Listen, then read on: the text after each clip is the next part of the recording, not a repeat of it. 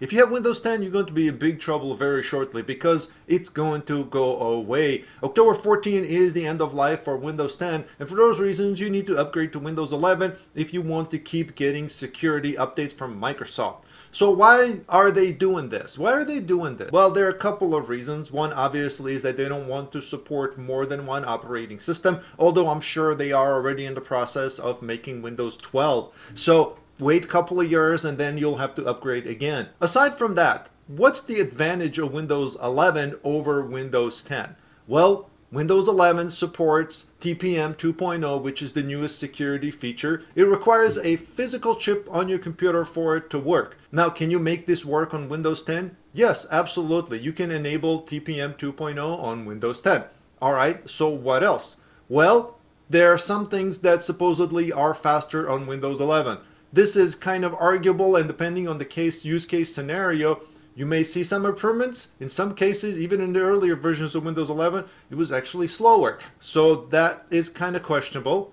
What else? Well, it looks different. The taskbar is in the center compared to the left side. And you can use grid snapping. Basically, what that means, if you drag a window over, you can snap it into its location, which is okay, right? But these are all just kind of minor conveniences that you can do with Windows 11. Of course, you can do the similar stuff Windows 10. There are, of course, other add-ons you can install Windows 10. So all of these things are minor in my opinion. TPM 2.0 is an arguable thing because you can use it on Windows 10. One thing that I don't like Microsoft doing is forcing you to use a Microsoft account. Even after you use a computer for a long time, it will try to force you into creating a cloud account, and sometimes even tries to trick you into it.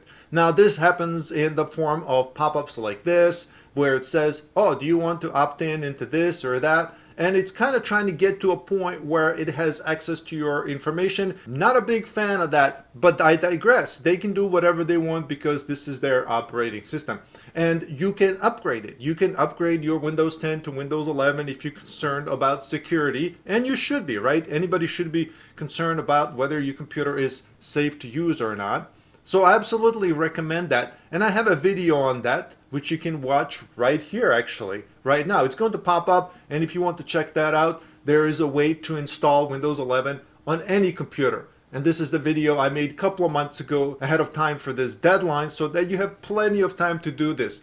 Even now, if you catch this video a couple of weeks early before the end of life, you can still do it. So going back to Microsoft having you use their account to even control your computer. So you have to be online to use this account. I mean, you can log in locally and it will still work even if you don't have internet, but eventually it will connect to their cloud service and they will have access to your information.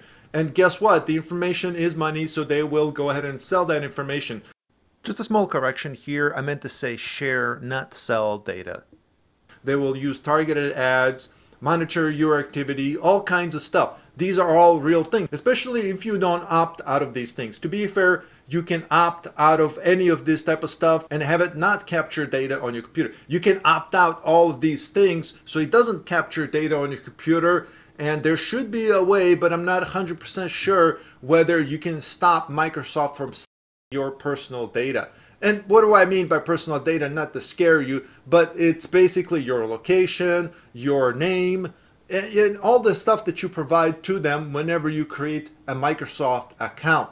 So at this time, there is no subscription for Windows 11, but I bet you it's coming very soon too. You purchase Windows 11 right now and you just install it and that's it. But everything else that Microsoft does is a subscription based. For example, Office products. This is all subscription. So I bet you and I guarantee you that this will become a subscription. Your Windows operating system will be a subscription at some point.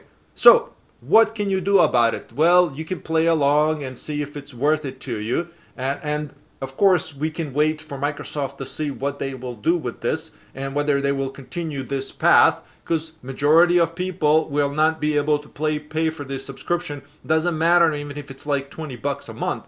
This is just the reality of it. So they will lose a lot of fan base, or a lot of, I suppose, fan base, because people will just stop using Windows 11 or Windows 12 in the future if that's the case. What are the alternatives? Well, Linux, right? That's the only alternative. Or if you want to use a Chromebook, but then you kind of get into the same deal where now you have Google using your information to do the same thing as the Microsoft is.